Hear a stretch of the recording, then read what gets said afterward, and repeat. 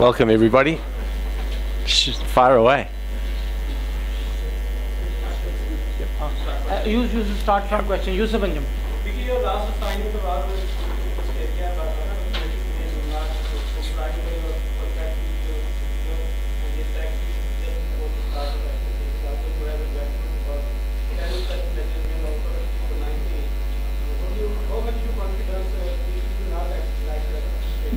I've got no doubt they'll operate in the right way, and Australia did. You know, sometimes things work and sometimes things don't, and we had good record with Australia, but there were other issues that we needed to address, and you know, they always say there's two types of coaches. There's a coach that's current and there's a coach that's been fired, and if you haven't been fired, you've never coached. So I had a really good 5 years with South Africa. With Australia, we had 2 very good years, and it ended in tears. But that's what happens, and I'm confident that in this role that we'll get things going in the right direction and it won't happen again.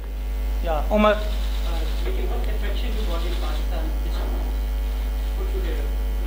Oh, massive attraction. I think you just got to look at the passion that the Pakistan public have for cricket. The passion that everybody in the subcontinent has for cricket. That's a massive attraction. You know, for me, I wanted to come and coach in the subcontinent at some stage in my coaching career, because if you haven't coached in the subcontinent, you haven't really coached. So that was a massive attraction, coupled with the fact that we need to improve the rankings in ODI cricket without a doubt. We need to improve the rankings in 2020 cricket. We need to become a little bit more consistent. Our Test cricket seems very good at the moment. The Test cricket's been played in conditions conducive, though, to the subcontinent. If we can play well outside the subcontinent, means that the team's really going forward. And those are all challenges that I'm really looking forward to. So now,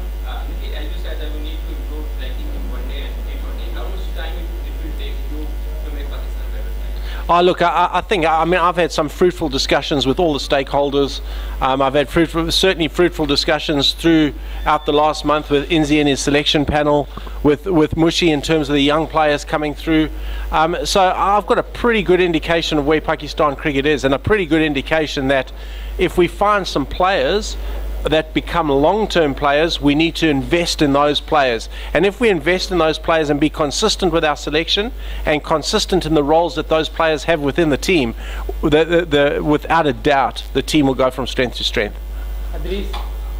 Nikki, no doubt you are a man of professionalism, but in Pakistan players, there is a lot of problems in the team. The fixing trouble, the discipline trouble, the fitness trouble.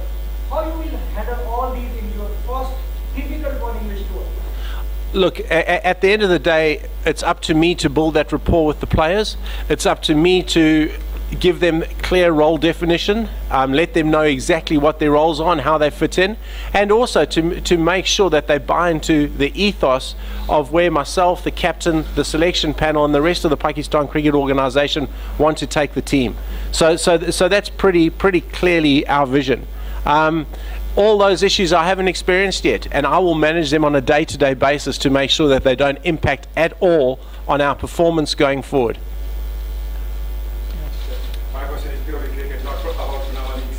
So, we heard that your contract has a clause that after 1 year on the performance of Pakistan cricket team, you and the PCB will sit down with the mutual understanding that contract will be reissued. And the second part of my question is, there is an assumption that Pakistani cricket is now 5 years, 10 years is behind international cricket. How the IPL and the other are playing, how they are moving. So what would be the plan of making to make this, this generational gap? We can ask this, the generational gap, to reduce this gap, and how much time will take to reduce this gap? I'm not sure on the time frame. First of all, I've got a 2-year contract. With an option, you're quite right, and we'll sit down and exercise that option at some stage. The length of time is a difficult one to answer. What I know is that I've got a real plan for where we want to take the team. I've watched Pakistan cricket and coached against Pakistan cricket over a long period of time. I've coached in the PSL. I saw firsthand how skillful the players are. There's some really skilled players out here, and it's going to be up to myself and our coaching staff to give those players As we always say in the profession, the roots to grow and the wings to fly. We give them the roots to go, that's around their technique, that's around giving them the basis to perform, and then we've got to let them go out there. And I don't care if they fail, I don't care if they make mistakes. Professional people are going to make mistakes. As long as we're learning from those mistakes and going forward as a team, I'm going to be happy. I don't want us to be to fear failure. I think any team that fears failure is a team that struggles. Certainly don't want us to fear failure at all, and we're gonna give the players the opportunity to get out there and really perform to the best of their ability. So there is no clause of 1 year. Yeah, excuse me. No. Vicky, how you will take the advice of former head coach of Pakistan, Jeff Lawson, who in a press statement said, I advise you to keep a good relation with former test cricketers of Pakistan who are comfortable stay with the Pakistan team. Look, I think that's important to keep to have a good relationship with ex-players. They players that have gone before us. They players that have worn the country's colours before us, and they must have some really good input and insights to give. So I certainly will keep that channel open. I'm not a guy that's going to come in and do it my way. I'm going to seek advice from a lot of people. But at the end of the day, I've got an unblinkered view of Pakistan cricket. I've got no allegiances. I've got to anybody. I think I'm in a position where I can come in now and make the decisions required to get Pakistan cricket going forward, and that is my only interest. You know, if that answers the question. What's your personal take on head coach in the part of the section? Certainly, my input has certainly been taken heed of. I had very good and clear communication with the selection panel before this team was selected. Inzi and I have built a nice relationship. We spent some time chatting, and I know that my opinions will always be taken into account. At the end of the day, it's their job to select the best possible team, but I know that they will do that in consultation with myself and the captain always. Sultan. Vicky, you were there in PS7 and you have coached the Pakistani team as well. We all know Pakistani team is very unpredictable. It doesn't feel it actually collapse. So what will be the strategy? Oh, look, the strategy is to make them believe, and make them believe in their own abilities, and make them believe into where we want to take this team. And that belief comes over a period of time. It just doesn't start. If I looked at Pakistanis before, I don't want them to fear failure, because they're very skillful cricketers. Certainly would never want them to fear failure, because if you fear failure, you never play to your utmost ability. I'd love to see the players dig deep inside them and find that extra 10% that's going to make a significant difference to this team going forward. And that's what I'll be trying to delve and trying to get out of every player, is that other 10% to make sure that they become better. And if they become better players, Pakistan cricket benefits. And that's and that is my primary focus at the moment. Shabazz. Vicky, you are joining Pakistan team after Pakistan team going to England after 6 years. 2010, you know very well Yep. what happened out there. And our people, you know, very result oriented. What is your first target in this? Look, my first target is getting to Hampshire and spending 2 weeks with the team and preparing us in the best possible way for what's gonna come before us. And Pakistan has been a team that's played very, very well in their own conditions. But like all subcontinent teams, and not only Pakistan, they've battled outside of the subcontinent. And that's exactly like South Africa, Australia, and England. When they come into the subcontinent, play well in their own conditions, battle when they come into the subcontinent conditions. We're going to have to absorb that and learn very quickly, because our next series are England. We then have got a home series against the West Indies, but we play New Zealand and Australia away from home. So we've got to learn very quickly and be prepared to make the hard yards as players and support staff in order to give the guys the best possible opportunity of success outside of conditions that are familiar to them. Umar. Vicky, what's your take on corruption in cricket and how comfortable you are with Amir around that? Oh, look, he's served his time. You know, he's done it. I had Amir in the PSL. He was a fantastic professional. I'm only interested at the moment. The other stuff is not relevant to me. The stuff that's relevant to me is making Mohamed Amir the best he can possibly be as a cricketer.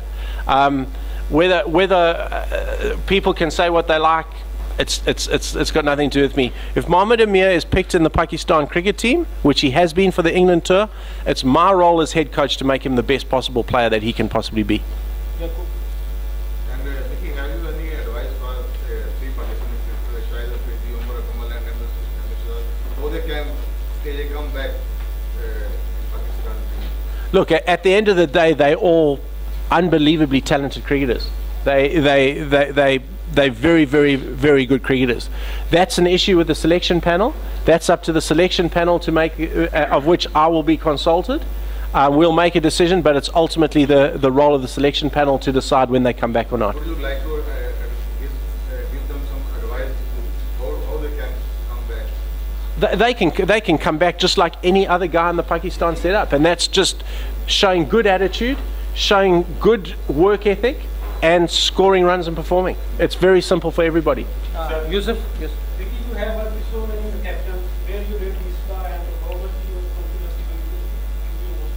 consider? Misbah's record's outstanding. Misbah's a very, very good captain. I'm looking forward to working with Misbah and seeing and getting to know him. As I say, I've only coached against Misbah. I've never worked with him. I hear he's a cricket tragic. I can't wait to sit and talk cricket to him all the time. You know, so. I'm looking forward to that, but also working with younger captains. You got Sarfraz in the 2020, and Azhar Ali in the ODI. So I'm looking forward to seeing how they think about the game, because those are the two. Test cricket is in a good state at the moment. If you look at the rankings, yes, it's going to be a challenge playing outside of the subcontinent over the next couple of months. But it's our 2020 and ODI cricket that we really need to come to grips with and improve.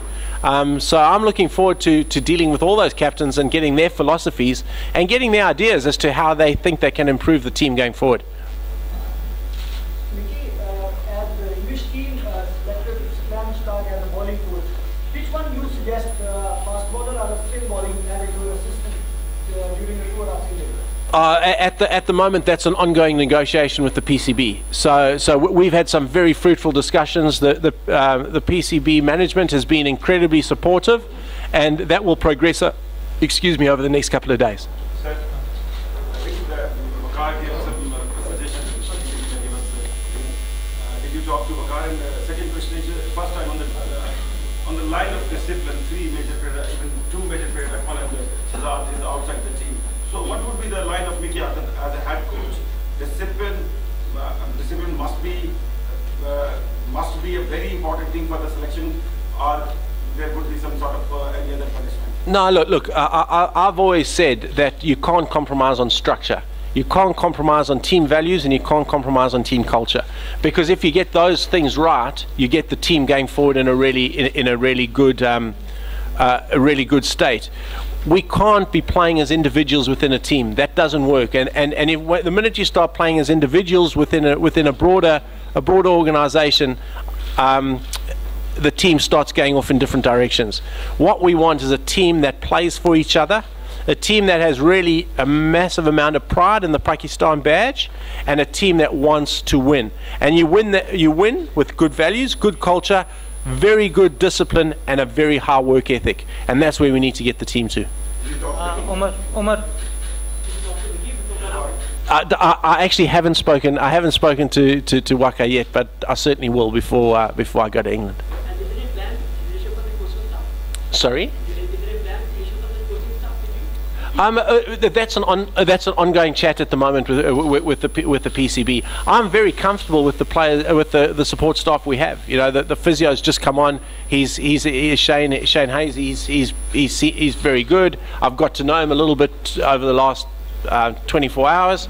I'm really comfortable with he's at. Grant Flower's an incredibly good batting coach. He's got a very good record. His work ethic is outstanding. No issues at all. Grant Luden's been with the team a long period of time. He doesn't compromise on his fitness standards. Really good member of our support staff. So I'm comfortable that we've got the people. It's us as a support staff getting clear role clarity as well, and taking that forward so that our work ethic rubs off on the players, and make sure that we all work together for the betterment of Pakistan cricket. You didn't get a chance to check kill cam and training cam. You didn't mix up the things. No. Unfortunately, I didn't, because I was delayed due to we've just as a family become an Australian citizen. So I was waiting for a passport to come through, and a ceremony which took some time. But I was on the phone to Mushi every day. I got an assessment every night of exactly where the players were at. I had constant communication during that camp, so I knew exactly what was going on. The last question is No, excuse me. Do you have some? Vicky, every coach has a short-term and long-term plan. What's your mind? Long-term plan? Short-term and long-term plan. Short-term plan is to come in, create the culture that I think is necessary for a team to be successful. Long-term plan is to get to number one in all forms of the game going forward, without a doubt. We need to identify long-term players that can be with us for the ride, players that can play all three formats. We need to identify a really good all-rounder, somebody who can bat in your top six and bowl seam, specifically when you play outside of the subcontinental conditions. So those are all things that we need. Short-term plan is first and foremost to get the team going in one direction, everybody playing for each other and everybody sharing a common goal. Long-term is to have ultimate success. my question is not as a head coach, as an expert. You are a part of PSL. Every country who is launching in their league, the purpose is to improve their cricket structure. But unfortunately, after PSL, the Asia and the World T20, our performance was very bad. So as an expert, do you feel that the PSL lacks to provide us good structure, good player for the international competition? No, I think the PSL is going to be excellent for Pakistan cricket. I think the PSL happened right on the cusp of the Asia Cup and the 2020. The PSL is long term is going to be unbelievable, because you're going to have your young players, and I talk from a Karachi Kings perspective there. Osama Mir, you have Osama Mir mixing with Samuel Badri at times, and that's going to rub off on those cricketers without a doubt, and make them better players down the line. So the PSL is going to be a massive boon for Pakistan cricket. Last question. Vicky, what's your observation when you compare the Pakistan team with the English team? In which area we are better, and in which area the Pakistan team is weak? Our goals is going to be competing with them outside of the subcontinental conditions. So if you asked me that question and we were playing the series in Dubai, I would say to you that we were better in all departments except fielding. Outside, we've got some work to do. The things that have worried me, and I must be honest, is that our fielding needs to ramp up a huge amount. We're behind the rest of the pack in terms of fielding in international cricket. And then our batting outside of this, again, the subcontinental conditions, because I know the ball's going to swing, the ball's going to seam. We're going to go to Australia, they're going to bowl bounces, we're going to need to play off the back foot. That is all slightly foreign. I'm confident that the players have that ability though. So we'll keep working with them to give them the tools in order to cope with those situations when they're faced with it. Bowling is good. I think the bowling, seam bowling and spin bowling, outstanding. Thank you very much.